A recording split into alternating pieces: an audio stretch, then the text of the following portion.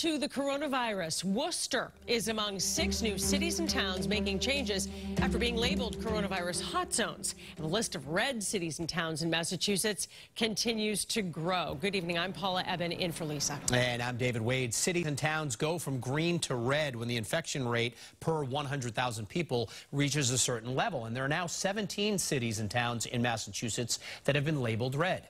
Just added Nantucket, Plainville, Saugus, Tingsboro, Worcester, and Wrentham. Now, Worcester is the second largest city in Massachusetts. WBZ's Christina Hager has the latest from there tonight. For the Worcester Public Schools, the official start of sports was tomorrow. Not anymore, says the Worcester school superintendent. Since Worcester is one of 6 communities that just spiked into the high-risk red zone on the state's color-coded map of virus rates, sports here are postponed. We were doing cross-country, golf, field hockey, and soccer, so students have been looking forward to that and practicing, but we want to do what's safe for everybody. The line at this free COVID-19 testing site was down the block before it even opened. Safety, security, to make sure we're safe. Well, it doesn't surprise me because I see what I see, you know. What do you see?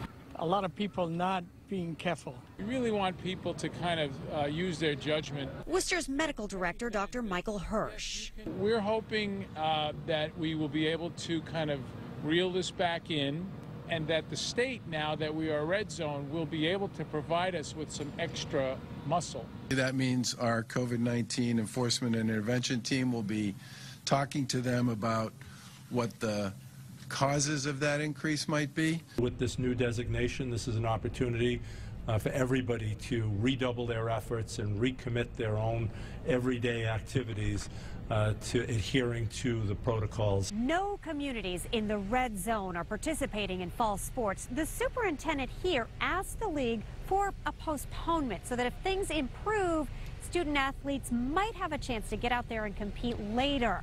The state is expected to weigh in on that next week. In Worcester, Christina Hager, WBZ News.